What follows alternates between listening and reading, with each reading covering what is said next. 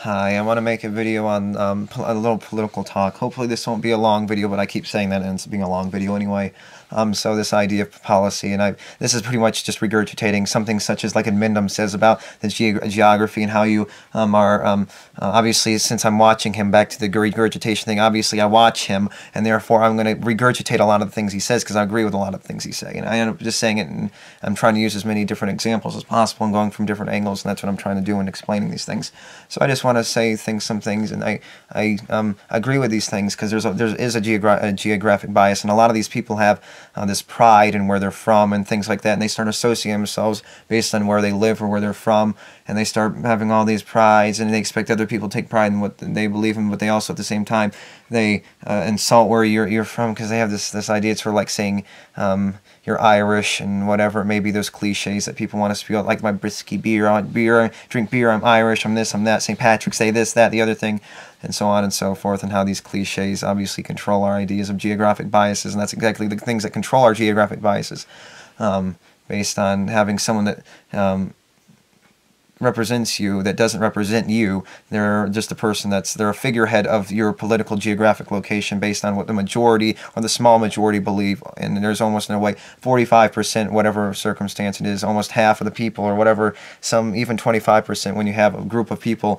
that say choose a person based on an ideology, they choose the best option for that, and then it ends up being like two different groups of ideologies, basic groups of ideologies, grouping people together and voting for someone in total, and it ends up being like 70%. And you still have 30% that aren't even being accounted for, and you have maybe another 25 or 30% are still having only some of their ideas being represented. So that's the idea of having this geographic bias and taking it by an ideological bias.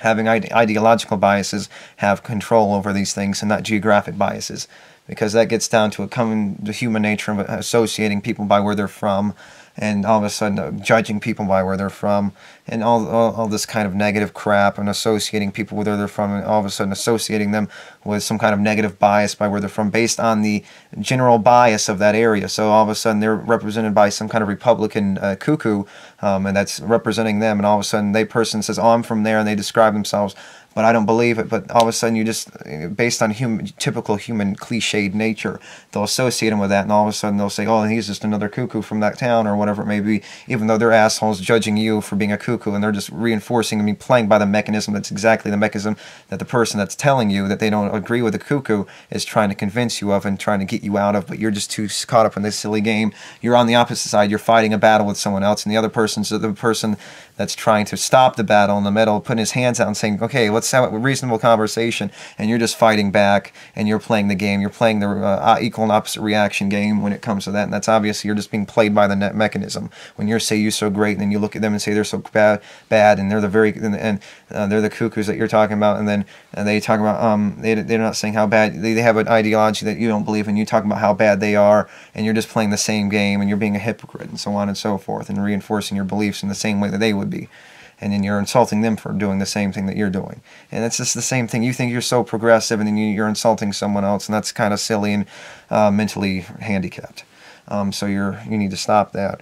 Voting, yeah, so the idea of voting, and this voting thing that I keep saying, talking about voting onto your hand-down vote. I can't remember exact words. It's not getting to me, but where you vote for someone, then you put someone else on your list, and your second person and third person, everyone gets almost in a way equal representation by going down their list, and they see it's someone that they voted for, even if it's the number two guy, even if a guy that's number one on 20% of the ballots, but a guy that's number two on about 80% of the ballots will win the election.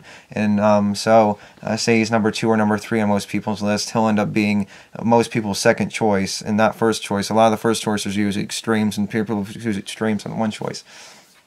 So at least the person they chose second will get chosen. They'll get at least somewhat represented for the most amount of people. So you're getting the most amount of representation at least out of the most amount of people. So you're getting the most that you can by a proportion ratio of how high they were on your list, how many people voted for them, and that leads to who eventually represents you.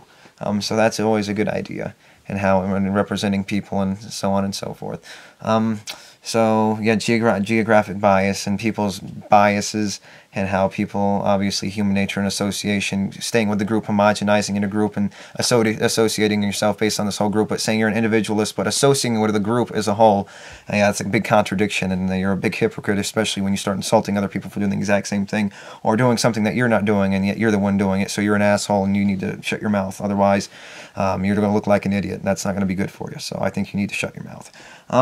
Yeah, I've noticed this a lot, and it's really frustrating dealing with these kinds of people because it's everywhere, and there's nothing you can do except understand generalizations are a lot of the times the only way you can deal with things in certain situations.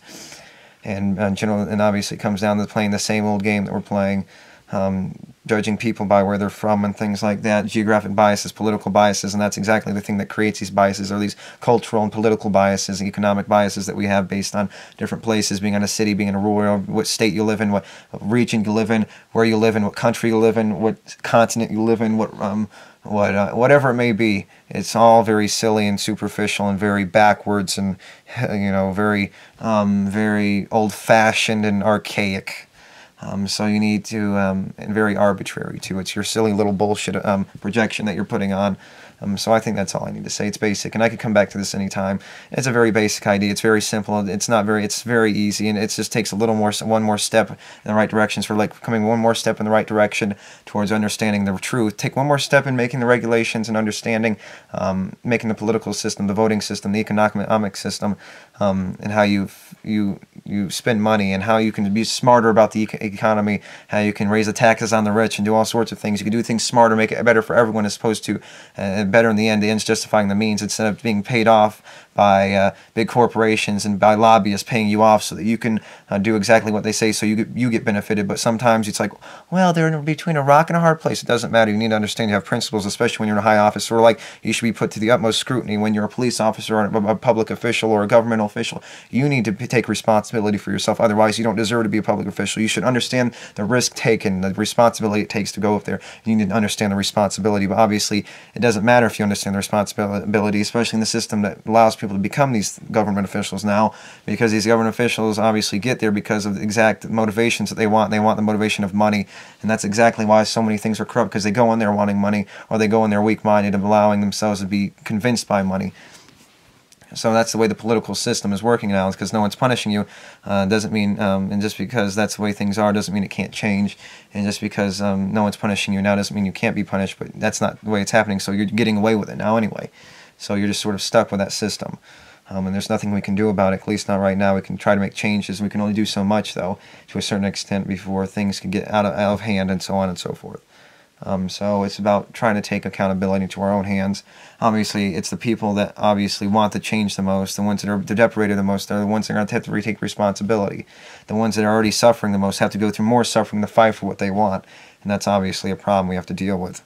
And that's obviously something that we have to change, but there's nothing we can do about it. That's the nature of reality. The smart people have to deal with all the problems, and the ignorant ones have to either come on board later and deal with only the easy problems once it becomes so common.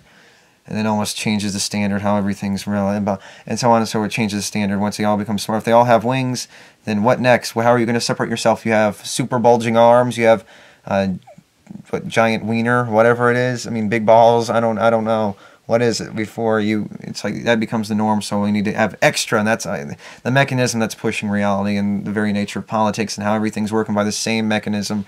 We're just enforcing and reinforcing this mechanism to continue it, so on and so forth.